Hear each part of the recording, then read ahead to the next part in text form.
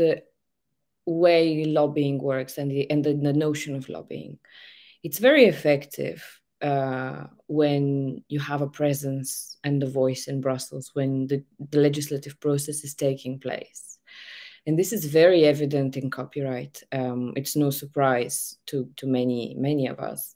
But there's a report from several years ago now by the Corporate Europe Observatory, where looking at the copyright directive in the digital single market, the CDSM directive, that report demonstrates the amount of meetings that the creative industry has had with the Commission in the years when the directive was being molded. So this is, I think, is a span of at least 4 or 5 years. And the top place is taken by the music recording industries, then publishers, composers.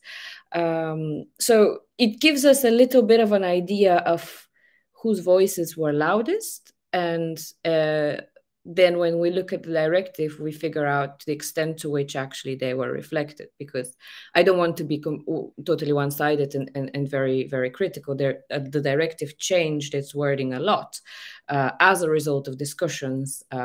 But the loudness of the voice of certain players was somewhere here, and then others were lost in between.